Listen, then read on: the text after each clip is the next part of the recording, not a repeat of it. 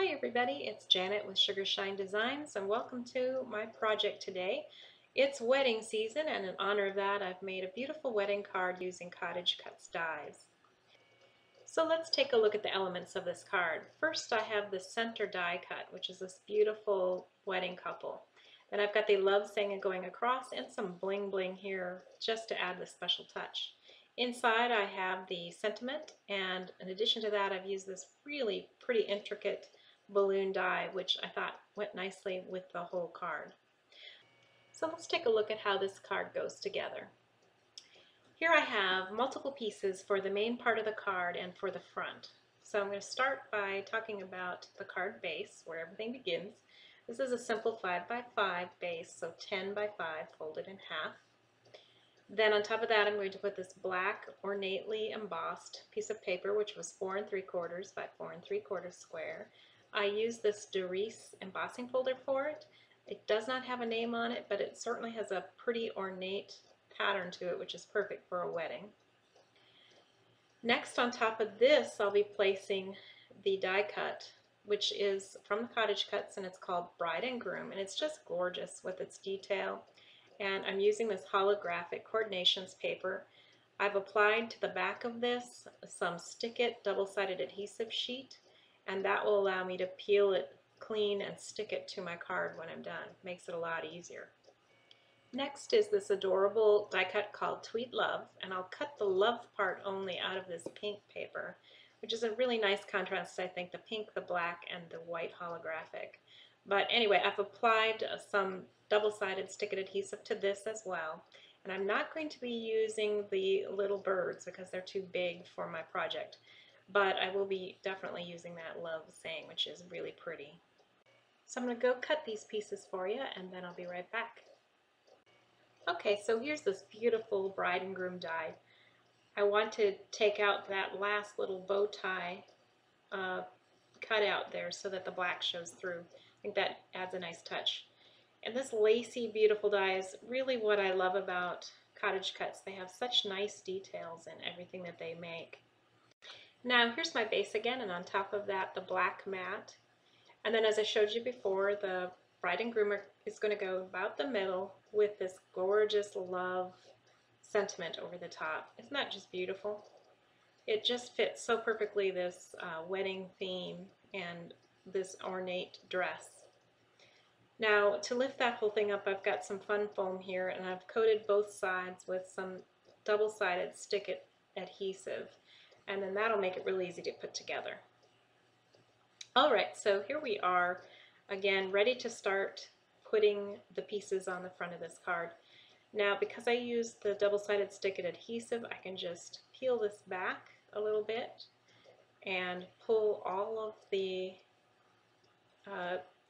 this protective sheet off of the die cut, and there's just a perfect coating of the Stick It adhesive there. And then I can place that, like I said, in about the center of this card mat. And once I've got it where I want, I'll just press it down. And the beauty of this is when you have such, delicate details, you don't have to be messing around with liquid glue or anything else.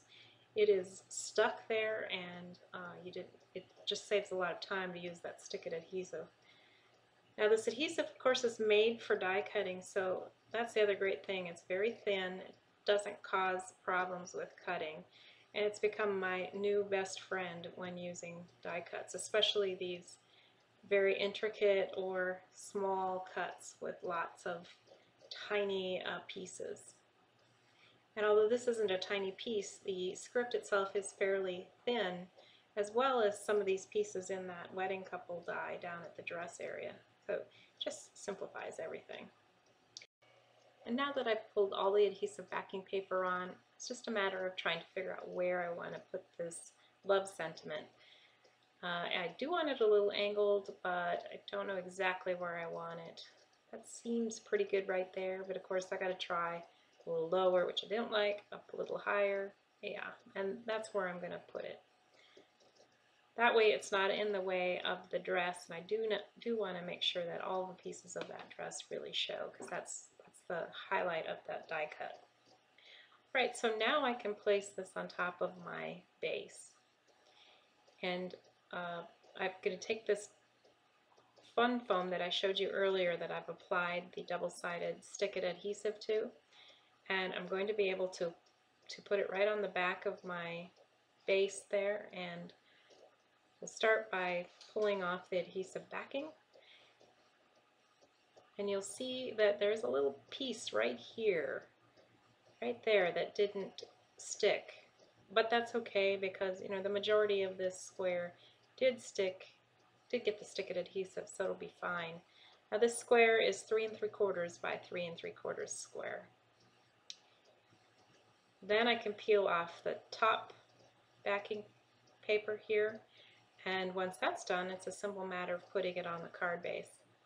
Once again, there were a few pieces or areas you can see there that didn't get the adhesive, but I think that's just because it doesn't stick, you know, to the foam quite as well as it does to paper. I never really noticed that on the paper applications, but since this is a large area and most of it got the adhesive, it's not a problem. Alright, so there we are. We've got the majority of this card front done. When I come back, I'll show you a little more that I did to finish it off. So of course I have to add a little bit of bling, and this is a beautiful Maggie Holmes set of sequins. There's lots of different things in it, but one is a small package of light pink and dark pink flower sequins. And the dark pink, of course, just matched this card as about as perfect as you could get. So I have added 3 of these to the card. And as we know, it's better to use an uneven number of things, like 3 versus 4, because for some reason the human brain just finds that more appealing. Who knows why, but that's a well-known decorator or designer's trick, is to use that uneven number of things. So while I'm putting this together, I want to tell you about some great news I heard from CottageCutz this week. They've informed the design team that they are issuing 2 new releases in the month of June. The first is a 24-piece wedding release. So 24 new dies being added to the store related to weddings. And it's really going to be quite a release. We got to look at the cut sheets so that we could choose what we wanted to work with. And there's a wide variety of traditional to whimsical and everything in between. I think you're going to very much like this new set. And of course you'll see the design team do all kinds of things with them this month, and probably for the next coming month. The second new release coming in June are nesting shapes. There's 17 new nested shape die sets coming out with this release. So these have edgings on them that are different from the straight edges. There's scallops, eyelets, doilies, and then there's some wacky stitched shapes which are really cute. So look for them. They're going to be coming soon, and you'll see the design team create some great stuff. Alright, so I've applied now the 3 sequins as well as the white gems, and this finishes off the card front. We can move on now to the inside. To create the inside of this card, I used the largest square in the Nested Stitched Square Set, and I also used this CottageCutz die of the balloons, and it's called Balloon Bouquet. It's really pretty, and it has that open lacy look that matches the couple on the front of the card. So because of that, I cut this balloon die cut out of that holographic paper as well, and that will leave plenty of room to write a message to the couple in that remaining space. I applied ATG adhesive to the back of this square, and after I've got it in place, just press it down so that it sticks well. And now I can place the balloon bouquet.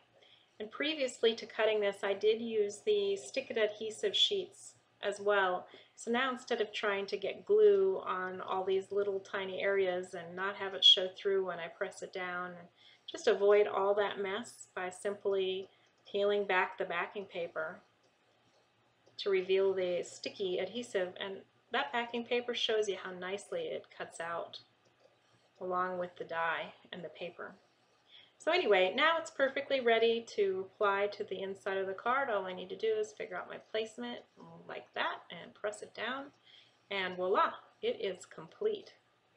I'll bring this up closer to the camera so you can see it a little better. I know the white on white doesn't really show that well on camera, but it does match the bride and groom, and that's why I chose it. In person, it's a very nice, elegant effect.